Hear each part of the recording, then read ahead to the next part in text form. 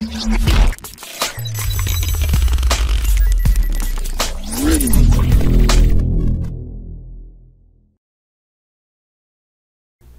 witajcie, tutaj Name i to jest kolejny odcinek z Zakręconych porad.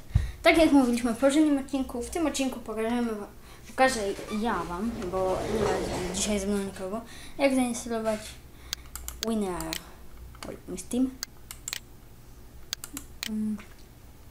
Wchodzimy w naszą przeglądarkę, jak to zawsze.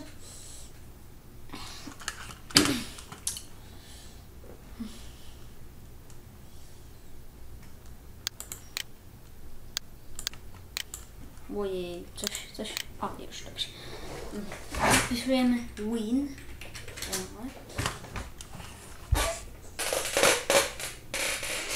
I wchodzimy w WinRAR download and support download. Klikamy to. Tutaj mam taką stronkę. Klikam download WinRAR. Tutaj można kupić WinRAR'a, ale można też pobrać, więc klikamy download i zaczyna nam się pobierać nasz WinRAR. Tutaj musimy zrobić, może innym trzeba będzie zrobić. Ja sam nic nie musiałem robić. Tutaj nam się właśnie ściąga nasz plik z WinRAR'em.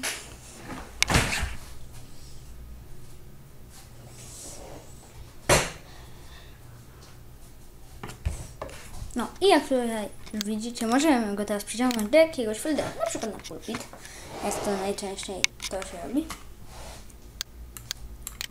Halo. Teraz klikamy tak.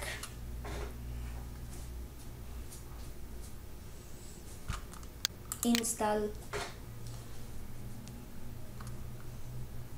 Tutaj jak chcemy mieć to w desktopie lub w startowym menu, no to po prostu zaznaczamy. OK. Ja to po prostu normalnie wziąłem. Done. OK. I tutaj już mamy naszego WinRAR'a. Tak tutaj mamy.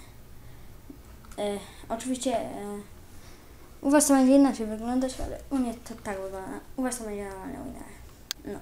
No i teraz mamy już WinRAR. Tak, więc to by było na tyle. O tutaj właśnie ten WinRAR i tutaj możecie właśnie, bo wtedy mi się nie pokazał, nie wiem dlaczego, ale jednak jest. No dobra, no to dzięki za oglądanie. Jeżeli filmik się spodobał, nie zapomnijcie zostawić kciuka w górę, lajka lub subskrypcji. Ja się z Wami żegnam, pa i cześć.